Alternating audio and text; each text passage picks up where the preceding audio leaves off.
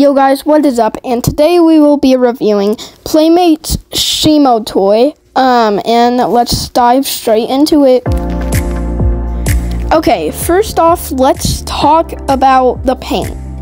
Now, no painted toenails.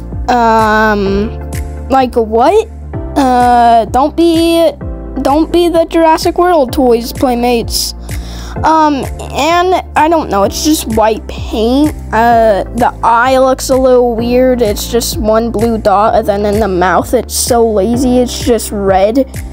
And some of the spikes aren't even painted on this thing, but I like how some of the crystals are transparent, and then on the tail it fades into this cool blue. The paint on the tail is actually like really good, and overall I'd have to give the paint job probably like 5.6 out of 10. They could have done better. Okay, now let's talk about the posability. So first you can move the feet. I don't know what you could use that for, but I bet you could find a clever way to use that. And the neck looks like it has an extra joint, but it really doesn't. It looks like it has an extra joint from the circle, but it just moves up and down. But that's really all you need for the neck. Then the legs, honestly, are pretty posable. I like it. The front legs are. Then the back legs just move forward and backward, but it makes sense. It's the back legs. And yeah, then the tail, it's just one joint, but that's okay because you don't really need two joints for a tail. Then the jaw opens really wide, like almost too wide. I don't know why you would get it that wide, but I mean, it's there if you want to open it that wide. And of course, if you are wondering, yes, it can stand on two legs. Just make sure to move the tail so it gets balanced. And yeah, the posability on this thing is honestly pretty good. I'd give the posability on this an 8 out of 10. Pretty solid. Okay, now let's talk about the atomic breath.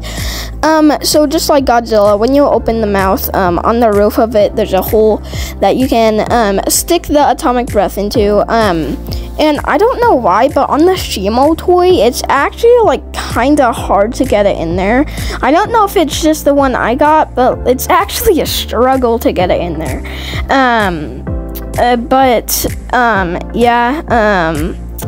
Now another downside about Shimo's atomic breath in this, it's pointing downwards. Like if you want it to point towards something upward, it's kind of impossible to get it to do that. Again, I don't know if it's just mine. The detail on it is actually pretty nice. I like how it's transparent.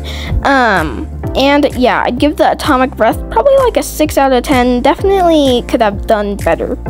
Okay, so now we're gonna do 2 rankings on this with the posability, paint job, and atomic breath all together. So if you are not the biggest fan of the Monsterverse and you just want to get a cool monster toy, and this is what you get, this toy would probably be like a 5.6 out of 10. But if you are an actual fan of the Monsterverse, and just want to get Godzilla x Kong toys, and merch and stuff, this is honestly a great thing to get.